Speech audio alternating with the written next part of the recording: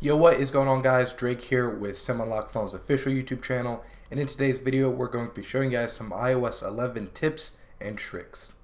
If you have the latest iOS version, then any tips that you guys see in this video you can be able to apply to yourself. Now, some of you guys might not know about these, some of you guys may know about these already, but these are just going to go over them, so let's get right into it. So to begin, for the first tip, just go to your settings here and go down to Control Center. And the Control Center, if you guys don't know, is this area. When you swipe up, then this will come up. And you can actually customize basically everything that's here. So you can click Customize Controls here. Now here you can find yourself adding and removing as many as you want. So for example, say I don't need my notes and the timer here. And we want to add some other stuff that's a little bit more productive for us, such as a stopwatch and maybe the wallet, so you don't have to scroll over and click wallet. So now, instead of the ones that we just had, as you guys can see, the bottom two right ones are the new ones. Now you can also move what order you want these in. So if I want screen recording to be the very first square, as you guys can see, it's right there. If I want it to be the very last square, we'll drag it down. So as you guys can see, that's just a very quick and easy way to switch around the controls and switch how you guys want things to look so that it fits your needs. So that's the first tip. And the next tip here is, again, right in the settings, and this is to invert the colors if you want things to get a little bit darker. So click General, Accessibility, Display Accommodations, and click Invert Colors. Now if you invert the colors, as you can see, everything just got dark. And this is good for if you're at nighttime or you just want to save some battery by not powering as many black pixels if you have an OLED iPhone such as the iPhone X.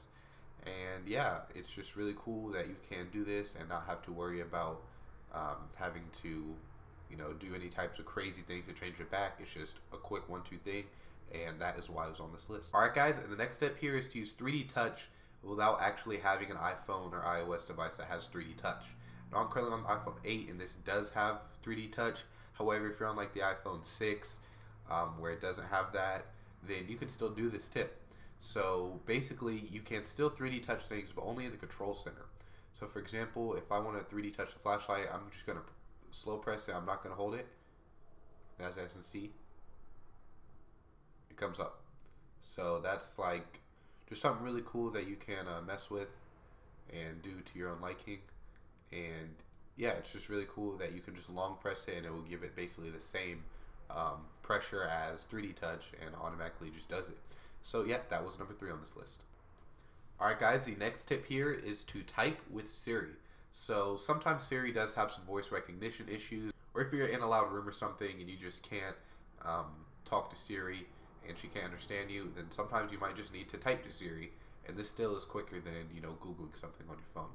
So once you're in here, go to General Accessibility again, now go to Siri, and now click Type to Siri. So now, when we open up Siri, we now have a keyboard. So now we can say, score of Bulls game.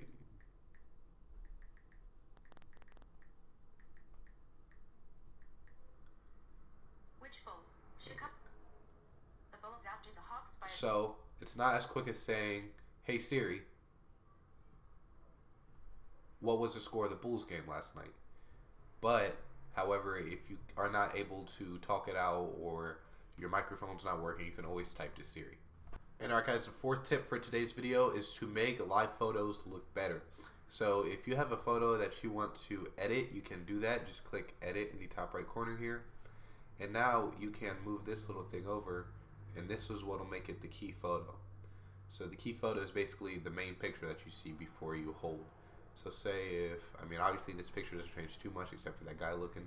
So maybe if we want his face to be turned for some reason, just click Make Key Photo, click Done, and that's the new photo. Quick and easy, but if you get a picture that doesn't quite look right regularly, you can edit it to get the best key photo there is. And alright guys, the final tip for you guys in today's video is to mess around with some stuff in your settings to get some more storage. So new in iOS 11 is the ability to delete storage straight from the Apple ID suggestions, and it will give you some really cool things that can mess with your storage. It also gives you notifications now if you back up. So iOS is trying to be a little bit more smart and interactive with you. But go to settings, and scroll down to storage, and it will break down everything, and it'll give you recommendations. Now these recommendations can save you a ton of space here. As you guys can see, if I delete my recently deleted, I save 100 or 1.96 gigabytes, and if I turn on iCloud photo library, I can save almost 5 gigs. That's a ton of space here, and it's just awesome that Apple does give us this, that we can mess around with and use this to our advantage. So definitely be sure to use the iPhone recommendations to save some storage here, because if you're on an older iPhone, I'm sure that your storage is getting low and you always do need storage. So yeah guys, that is it for this video. We just wanted to bring you guys 5 to 6 easy, really quick tips that you guys can use on your iOS devices here. If you guys like this video and want to see part 2, let us know. Signing off, this is Drake with Unlocked Phones YouTube channel. We see you in the next one.